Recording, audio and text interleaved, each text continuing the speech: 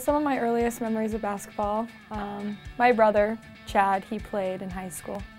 And I just remember always going to a lot of his games. He's about 8 years older than I am, so I'd either go to his middle school or high school games. And ever since, I just always emulated what I saw on the court. I remember we had a basketball hoop outside my house, and I would always go outside and shoot hoops with him.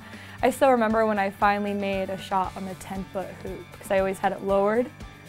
I know, it was a day to remember. But yeah, and I just remember playing in elementary school during recess. I was a humongous tomboy when I was younger, and and so I was always willing to get down and dirty with the guys, so it was fun. I would say Florida shaped my basketball style in the sense where kind of East Coast basketball is just a lot more athleticism, more up and down, more than it is actual technique, I guess you would say. The girls there are super athletic, and so it kind of made you really physical.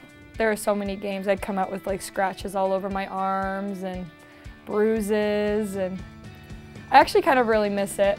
It was a definite fun way of basketball, but then again, this here is a great experience because it's actually more putting in what you know instead of just going down and trying to make something happen. It's more incorporating your talents, I guess, and kind of focusing and being able to maximize each person's talents to the best they can.